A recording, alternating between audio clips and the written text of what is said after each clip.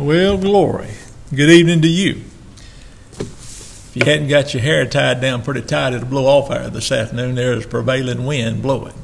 So grateful to be able to be here this afternoon with you, and I pray God's blessings be upon you.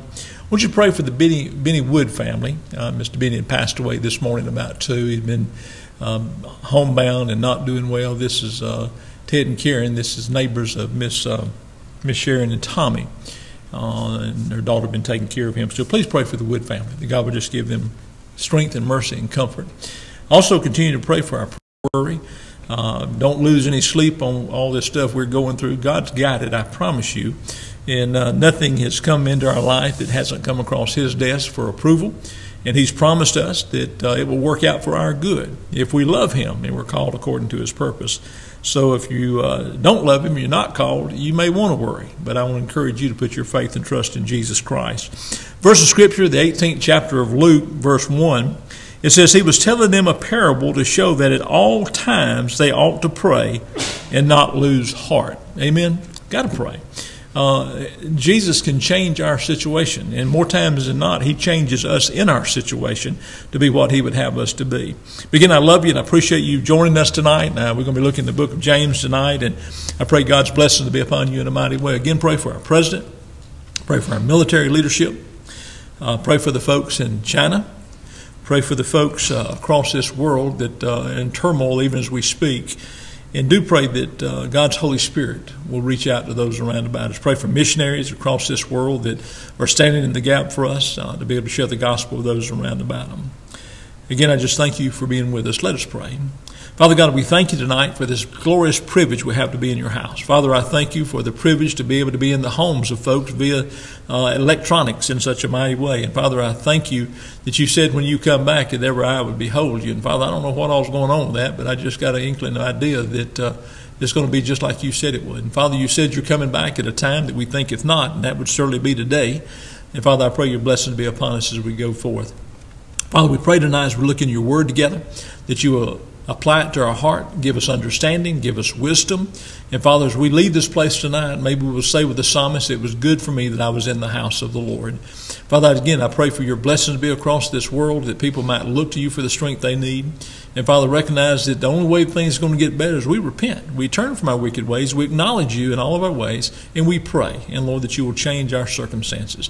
Father, just use us tonight in some way. May someone be tuned in that don't know you personally as their Lord and Savior. And Father, I pray that through the preaching of the word tonight, that someone might come into the kingdom. What a glorious thing that would be. But Father, again, we ask you to be glorified and lifted up, and we give you the praise for it in Jesus' name. Amen. My brother, please come. I also want to add to the prayer list Yvonne Ramos. He does double duty. He's a drummer for his band and drummer for two or more. He had surgery today, minor surgery, and he's recovering nicely at home. So if you would, please remember him when you bend the knee. Matthew chapter 18, it talks about childlike faith. You know, how children are so trusting and how precious they are. And, you know, we can learn a lot from just watching them. I like them. Love those little children. This morning, it was so funny at the house. My daughter Victoria, she babysits a little girl, Quinny. And Quinny's a little over 2.5. And Victoria had bought her one of these blow-up swimming pools. And to take that out and see how excited she was about that pool and how excited she was about putting water in it and getting in it and all that, you know. And I was thinking, you know, you can learn a lot from seeing that, you know.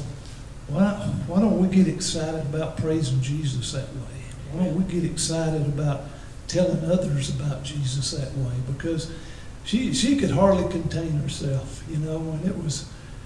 she's just so precious, and man, when she got in that pool, she had herself a time. And you know, we get all excited about Jesus, tell everybody, and when the Lord finally calls us home, we're gonna have us a time too. If you will, please. Thanks, Miss Jennifer. Y'all sing with me now. Here we go.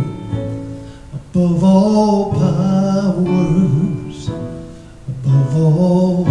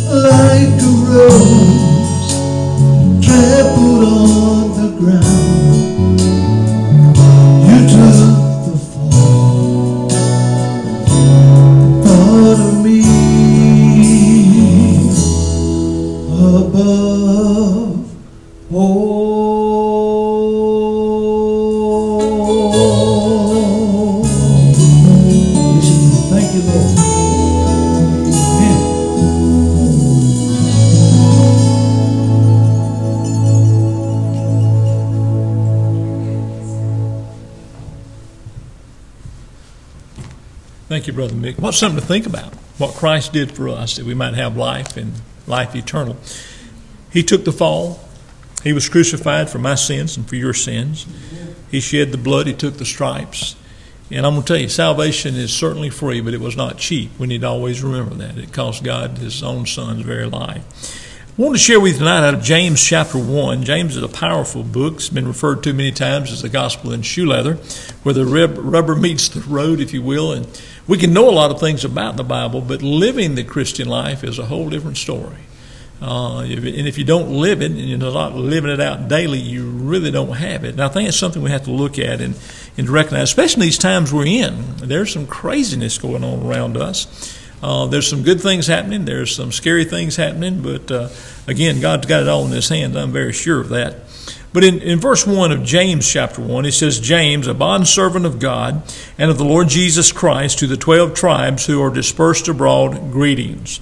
Keep in mind that this is the half-brother of Jesus, and James and Jude didn't think much of Jesus and his other brothers and sisters when he was doing the work God had called him to do. But here he addresses himself as a bondservant. And I'm going to tell you, you and I must be that same thing. We must serve. I saw a little thing a guy sent to me this week. There's always leadership conferences. You don't see very many servant conferences, and that's who we are in Christ. We're servants. And if you cannot serve, if you can't be under authority, you'll never be in authority. It's just the way God's laid this thing out. But these 12 tribes were dispersed because of trouble, persecution, things falling apart around them, and they went in various ways. Thank God for that, or we wouldn't have heard the gospel. They were dispersed abroad. And to recognize the fact, he says here, I want you to consider it all joy, my brethren, when you encounter various trials. Can I get a witness? You know, think about that. Think about what you've gone through. And think about the fact that many of us are in pretty good shape in so many ways. But there's some folks that haven't got anything. I mean, you know, that if the ladies don't serve in the restaurants, they don't get tips. They don't get that $2.50 an hour. They ain't got anything. I think about young folks who are without jobs. I think about the restaurants who are suffering drastically. And I think about I need my hair cut. I'm telling you again, Jay, if you're watching, you need to call me. But you've got to get that together. And you know, this lady in I believe it was in Texas, who opened up her shop and said, I cannot starve, and locked her up. And the judge kind of let the hammer down on her, and I think the governor's got involved in that. But we the people have got to stand up. This is the government of we the people, for the people, by the people, and we got to live. And we cannot come under the scrutiny, I think, of those who would put us under pressure that we must do this, we must do that. If you're afraid to get out of your house, stay in your house. But if you're not, get out and go do what you need to do. I work every day somewhere. Something's going on in my life. And I cannot wait, because it does not come and fall on your doorstep. You have to get out there and earn it if it's going to happen to see it take place. But anyway, consider it all joy, my brethren, when you encounter various trials, knowing that the testing of your faith produces endurance. I kid with Brother Mickey a lot. He works out at the gym, done that for many, many years. Bumps on his chest and his arms swole up and everything, and you can. I got a lot of friends that are muscular and they look good. I used to be that way before I got sick, but just kidding. But I've never looked that way. But there's a difference in this thing called endurance. We can be muscled up and we can do this, but for the long haul. I mean, we've got to stay with it. We can't quit.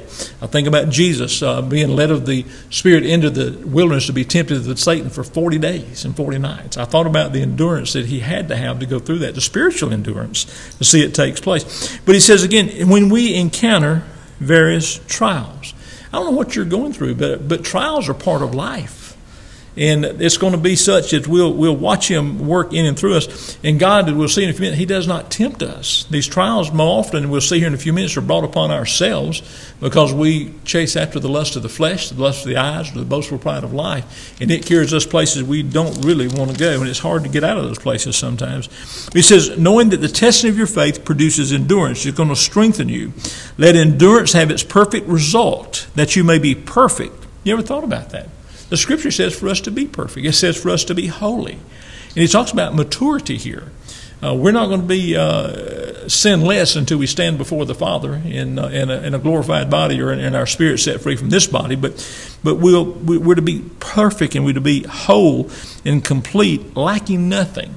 It amazes me that the Scripture tells us in the book of Colossians that we've been given everything that pertains to life and godliness. Everything. So we don't need to quit. We don't need to cash in our chips. Don't quit. Keep pressing on. See it happen. Let endurance have its perfect result, that you may be perfect, complete, lacking in nothing. But if any of you lacks wisdom, and I do, and I'm telling you, you do. I sent out a little thing in Kings where the Lord had appeared to, who was it he appeared to and asked him what he wanted to have? He'd give it to him.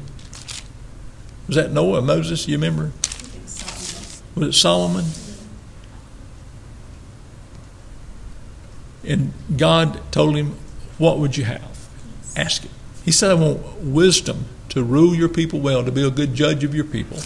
And the Lord had told him, he says, you've asked a good thing. He says, with it I'm going to give you riches and honor. I'm going to give you life if you'll follow me. It's a pretty good thing to do there. But I see that and recognize, but he asked for that. He said, let him ask of God, who gives to all men generously and without reproach, and it will be given to him. I know that to be a fact.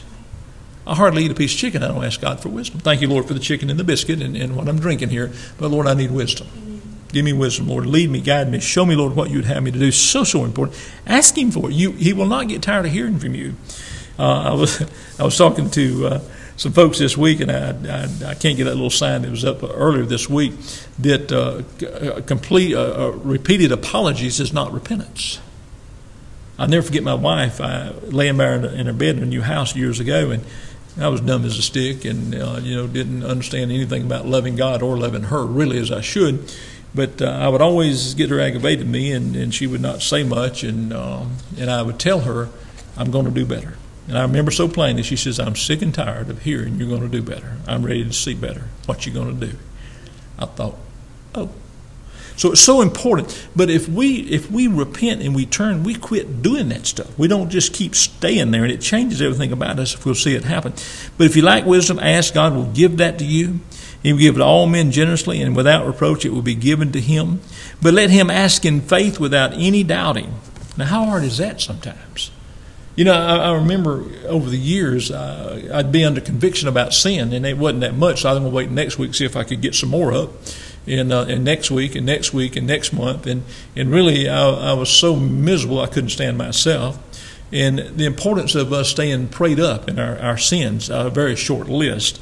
And so as I ask God to forgive me, and I'm so grateful for 1 John 1:9, where he says not only will he forgive us, but he will cleanse us from all unrighteousness. So we'll quit doing that stuff. Yeah, but don't doubt. Don't fall away. You believe that God's going to do it. For he who doubts is like the surf of the sea, driven and tossed by the wind. I've been on the beach on a few occasions. I've watched that come and go, sand come and go, erosion come and go. And I thought about that. I thought about my life, how it was to and fro, and never really had any steadfastness to it until I got serious about my relationship with the Lord. For let not that man expect he will receive anything from the Lord. Now, how about that? I have rank sinner friends. Maybe you don't have any, but I've got a few. I mean, they're street folks, they're this folks, that folks, other folks. Preacher, need to pray for me. Well, the first thing I need to pray for you is that you'll repent of your sin. And you become a Christian, and the Holy Spirit will reside in you, and your life will change from the inside out. But if we're doubting and we're continuing to do the things God tells us not to do, there's no use in us praying. God is wanting to hear from us when we get to the end of our rope and we can't go any further, and he will forgive us and cleanse us and put his Spirit in us.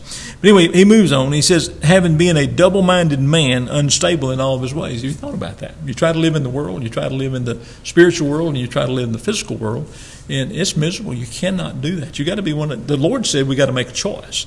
You're either going to hate me and love the world, or you're going to love me and hate the world. You can't do both. So you got to make that choice as you go. Being double-minded, unstable in all of his ways, but let the brother of humble circumstances glory in his high position. Who is that talking about? Talking about me and you.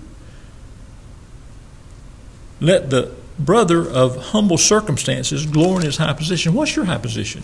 Man, I'm in Christ. Christ is in me. It doesn't matter what I have or don't have. It doesn't matter where I'm going or not going. But the relationship I have with him is going to be the one that gets me through this thing. You let the rich man glory in his humiliation, because like the flowering grass, he will pass away. The man over in the book of Luke, you remember, he had bumper crops. He was going to tear his old barns down and give us a new barn because he had done so good. You remember Nebuchadnezzar over there, and he says, look what I've done. Over and over, and God put a little something on him, and he crawled around on his all fours for about 7 years till he came to his senses. I think about the prodigal son who wanted his stuff to go spend on his ways, and after a while he found himself in the pig pen, and he came to his senses, it said, and went back home. And the Father was looking for him, and he always looks for us if we'll come back. He's not going to beat us up and drag us back. We have to come back on our own. We have to make a choice. That's what we want to do. But the rich man, the riches will perish like the grass that passes away. The sun rises with a scorching wind and withers the grass, and the flower falls off, and the beauty of its appearance is destroyed. So too the rich man in the midst of his pursuits will fade away. Man, those gardenias are smelling so sweet. I've around some of those this week, and such a sweet smell in others. It was amazing. I think Mickey was talking to me about what is it was a lemon tree that has such a unique smell to that. As you look at it, very, very different. As you look at honeysuckles around it about, just so many things, little things that God has done special for us. That mixture that nobody could duplicate. God did it Himself. But don't pursue those things. Pursue God. Blessed is the man who perseveres under trial. Don't quit. Man, I know folks who've quit church, quit Jesus. They quit this. They quit that. As I was saying, there's not a perfect church. If you find one, please don't join it and mess it up, without a doubt. But we have to understand that God works in and through us, and He expects us to walk in humility with Him. Blessed is the man who perseveres under trial, for once he has been approved, he will receive the crown of life. I want it. I'm going to get it. I'm telling you. I mean, what I do, I don't do for me. I do it for Him. I never forget old Mohama sitting about the third row back in the corner over there one Sunday. We had a house full of folks, and I was thanking her for all that she did for the Awana kids. I want to just thank you what you do for me, I think is what I said. She said, I don't do it for you. I said, yes, ma'am, I understand. I do it for Him. And if we do what we do for Him, things will be okay. You don't do it for anybody else. You do it for Him, and God will certainly take care of blessing you through it all. But He says He will receive the crown of life, which the Lord has promised to those who love Him. And loving God changes everything, people. I was talking to another fellow this week. I'd visited with him about a week or so ago, and I invited him to church. He was commenting on the cars as he came by, saying you had a crowded church, and he already knew the story. And I said, I want you to come. He said, what about that dinner on the grounds? I said, we're going to do one for you. I want you to come. Won't charge you anything. You check it out and see what's going on. But many people, as I say earlier, that we have a religion but no relationship, and it's a boring life if that's all that you've got. Just a couple of the verses I want you to look at. In verse 19, dealing with the word here, and how important the word is, and I can't tell you, don't worry, read the word. Read the word. Meditate on the word. Just let God work it in and through you. He goes on in this verse 19, says, this you know, my brethren, but let everyone be quick to hear. See if you do this. You probably failed the test. Be quick to hear, slow to speak, and slow to anger. Now, most folks fly off the handle, open their mouth and insert foot before they give any consideration to whatever's going on. But if you're a born-again believer, what comes out of our mouth comes out of our heart. And it's so important. And we have to be quick to hear. Quick to hear. Folks have, listen, you don't know what folks are going through around you. And, well, they were sure short and choppy. Well, what did you do to help them? What you're looking at, how things going. But be quick to hear, slow to speak. Sometimes you just need to keep your mouth shut. In fact, the scripture, I found my verse in Proverbs. It says, even a fool is considered wise when he remains silent. I had to practice that over the years. Sometimes there's a whole lot of difference between having something to say and saying something. And if you don't have anything to say, you don't need to say anything. You just need to be quiet. But be slow to speak and slow to anger. And you have to remember, as Jesus was on the cross, as Stephen was outside the gate, Stephen being stoned, Jesus being crucified, both of them said, Father, lay not this sin to their charge. Jesus says, because they know not what they're doing. Folks who are unredeemed can't act like Christians. They can't talk like a Christian. They can't walk like a Christian. You just can't do it. Christ in you is what changes that. But if you're a born-again believer, you're going to be slow to anger. You're going to be slow to speak. You're going to be quick to hear. Look, for the anger of man does not achieve the righteousness of God. I'm going to do God a favor. I'm just going to give you a piece of my mind. And most people who give you a piece of their mind, I've found over the years, they really don't have any despair. And they should really hang on to it, because it just doesn't do them any good. I have folks call and apologize to me all the time. I really do. And I'm straightforward with folks because I love people. And I want to speak the truth. The little sign we had out front said, he who is hated most is he who speaks the truth. I'm not concerned about you being my friend. I do want to be a friend of God. I'm going to follow his commandments. If you and I can get along, that's good. But the word of God is so important. And the scripture said we speak truth to one another. We speak truth in love. And it hurts sometimes. Man, I've cried over some things I've done. I've had to go and seek forgiveness. And I'm so glad that I've grown through that. And we'll continue to grow. We won't get through growing until we find ourselves in glory. But the anger of man does not achieve the righteousness of God. And listen, it's amazing.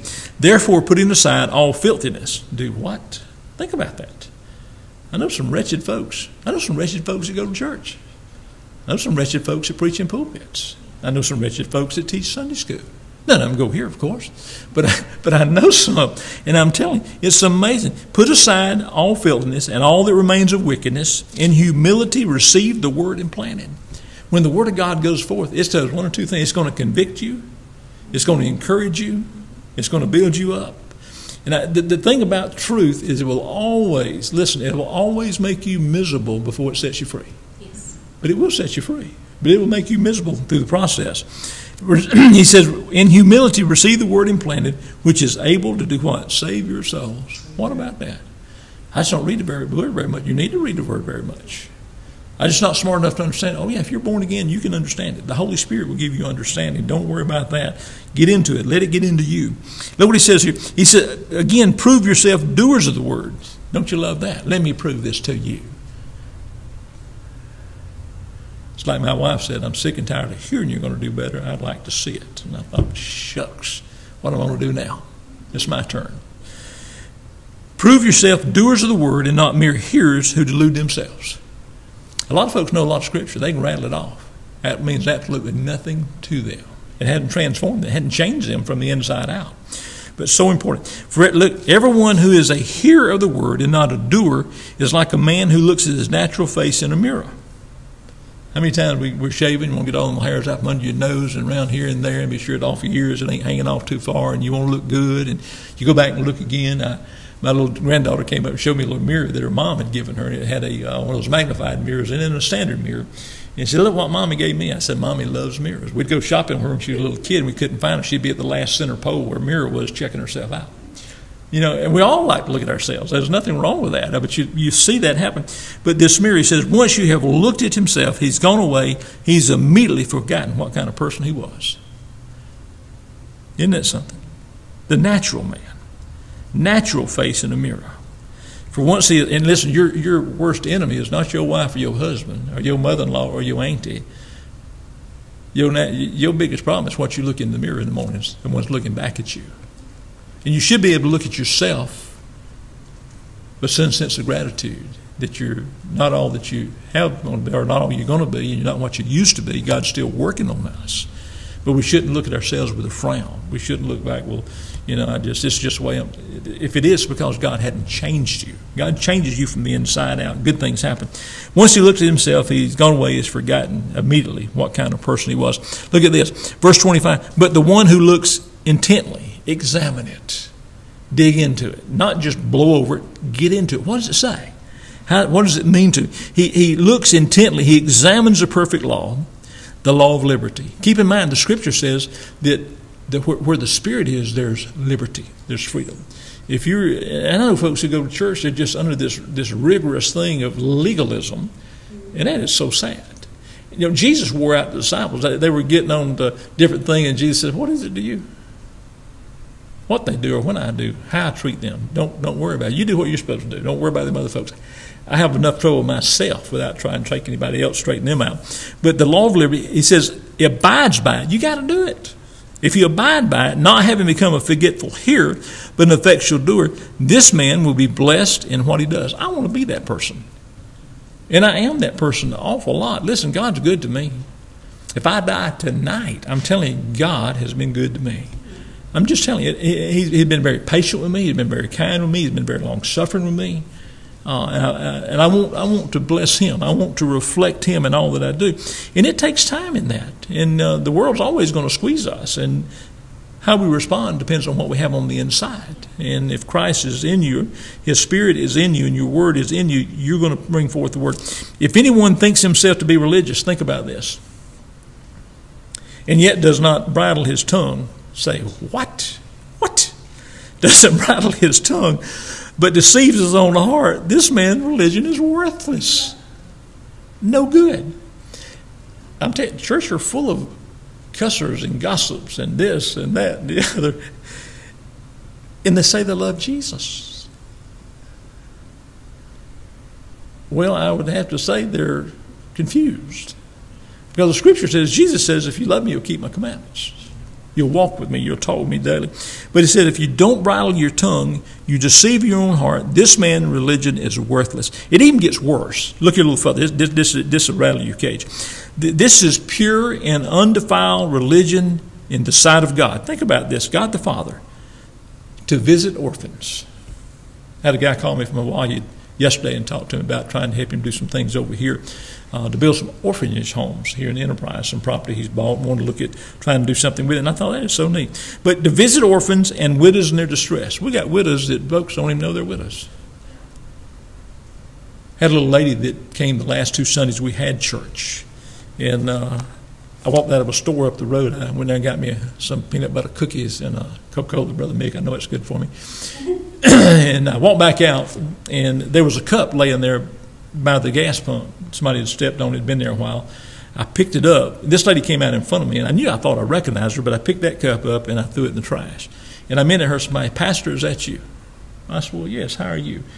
"You probably don't remember." I said, "I do remember you." She said, "I'm so anxious to get back in church." I said, "Well, I am as well." And I said, "Please follow us on Facebook, and we'll be back here before 2. But I thought about that. What would happen if I had not picked that paper cup and threw it away? What if I just walked on by it like it didn't really matter? Right. I mean, really, little things. People see that. "Picked up some trash, Pastor, is that you?" "Well, yeah, that's me. How you doing?" And that's way below some folks to bend over and pick up a piece of paper, especially somebody else that may have cooties on it. I figure God's big enough to take care of me, irregardless of what's on that. But anyway, it said, visit widows in their distress, and to keep oneself unstained by the world. How do you do that? Stay close to Jesus. Walk with him, talk with him. Mother Day is coming up. You better thank your mama, if she's still here, for loving you and taking care of you.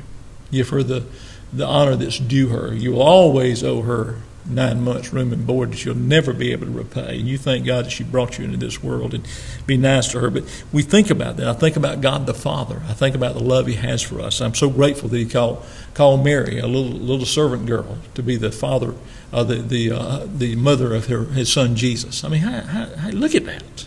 What God does and how he puts it together. But anyway, just take a look at this. The law is inflexible standards. The law. But Jesus says where the Spirit is, there's liberty. And liberty is the absence of those inflexible standards. I always told me we have a lot of things going. I never know when we're going to change things or do something. I said we've got to be flexible over a break. And I'm so glad that Jesus is flexible. I'm so glad that he loves me, and he's mindful that we're mere dust. And he loves you if you do talk ugly. But let me tell you something. He's going to keep working on you till you straighten things out, until you become a doer of the word. Many of you have heard the word over the years, time and time again, and it's not profits you or anything, because it says in the book of Hebrews, if we don't unite it with faith, you got to believe. And if you believe, it's going to change you. Change you. I remember when I got saved at 14, the most drastic thing that happened in my life that night, the next day, other than being born again and forgiven of my sin, I had a few hells and downs I used occasionally and a few other things. But when God came into my life, my vocabulary changed from the inside out. Those next day, I was going to hang out with my buds. I was going to say one of the words that just kind of knotted up inside of me. It wouldn't come out because I was somebody new. And 2 Corinthians 5:17 was at work in me. Therefore, if Christ be in any man, he is a new creature. The old things pass away. Behold, everything becomes new. And I'm so glad that when we do still sin, that God is very much faithful to be there and forgive us. He's not going to let you off the hook. He's not say, well, you're just human, I understand. He's going to say you need to repent. You need to change. So, again, pray for our country. Pray for our governor. Pray for Miss Ivy, that God would give her wisdom and insight. Pray for Mayor Cooper, that God would give him wisdom and insight. For our council members, our county commissioners, those folks who help us in this city. Just pray that blessings be upon them. Brother Jones, our T.D. Jones, our police chief, and pray for Mr. Sutton, our sheriff, and all the folks that help them do their job. Again, I love you. I appreciate you listening. Let's close with prayer, and if I can be of any help to you, let me know. If I've insulted you, thank God for that. If I've made you uneasy, I'm so grateful. If I've done something that's not according to the Word, give me a call. I'll be glad to talk with you. But if you're convicted and don't not listen to us anymore, you just repent. Turn in the right direction. Great things will happen. Father God, we thank you tonight for your Holy Spirit. We thank you for the power of the gospel. Father, I thank you that as we look into your Word, it's impossible for us as believers to have a steady intake of the Word and continue to sin violently. Father, all of us fall short of the glory of God from time to time. But Lord, I'm so grateful that we have not missed the mark of salvation if we put our faith and trust in you. And Father, I just pray for our brothers and sisters who are listening. I pray for those, Lord, that are not sure about their salvation. Lord, right now they can say, Lord Jesus, I know that I'm a sinner. I've been in church all my life, but Lord, I know that I need Jesus in my life. I know something's missing. And that missing part is the Lord Jesus Christ, his Holy Spirit, and the Word of God. Father, I just pray tonight that they might seek your face. And Lord, the transformation might take place in their life. And again, Father, help us as the people of this great nation, Father, to come together, to pray, to seek your face. And Father, let your leadership go before us. Help us to pray for those in authority and help us to submit to them as best we can. The Scripture says, as far as it depends on us, to be at peace with all men. Some folks make it impossible sometimes. So, Father, help us to be mindful of that. And, Father, again, we love you. We thank you for your love for us. And we just pray your blessings be upon us as we leave this place. We pray it in Jesus' name. Amen. God bless you.